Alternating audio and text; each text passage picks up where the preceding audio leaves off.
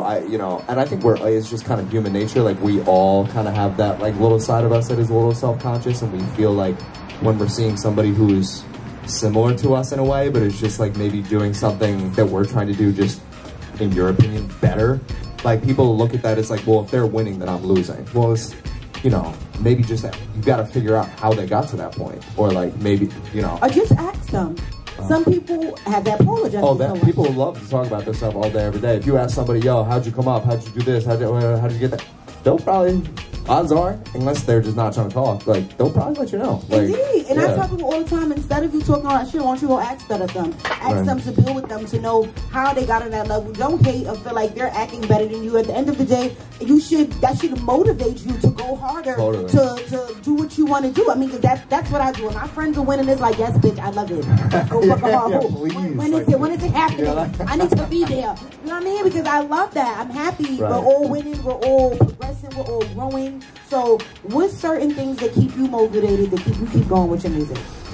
I mean, it's just like big picture type shit. I feel like this, like, just purpose, like, this is, being an artist gives me the most fulfillment out of anything that I've done. And it took me a while to, like, do a couple different things in life to, like, really understand that, because I've always loved music. But once it got to the point where I wasn't, like, just a kid anymore, and now I'm 23, 24, like, figuring, okay, now I'm a professional. Now I'm like, all right, well, I really am going to be doing something for the next 60 years of my life, probably. Like, that you love. Like,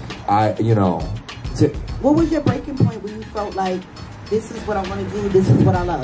Tell me about that. It's interesting. That's hit on something specific. It was, I was probably like a year after I graduated, and it was at my first advertising agency, and I was actually, I'm a copywriter, so like I'm like the creative, like, writer at that advertising agency, and I was like even like writing raps, like, for our brand, like little jingles, like, type shit, to like try to sell the product.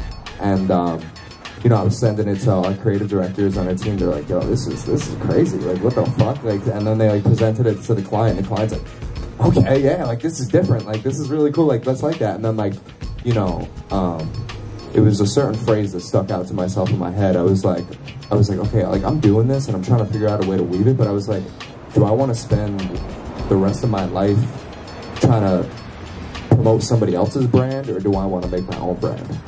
You know what I mean? I was like, why would I want to put on all this work for somebody else's brand if I can just create my own brand that's all tailored to me, and I get to make all the decisions and control all the creative too, which is awesome, and I take a lot of pride in that. So did you mean that with your own music, or starting your own company, doing exactly what you do for them? Well, it's both. Yeah, it's both.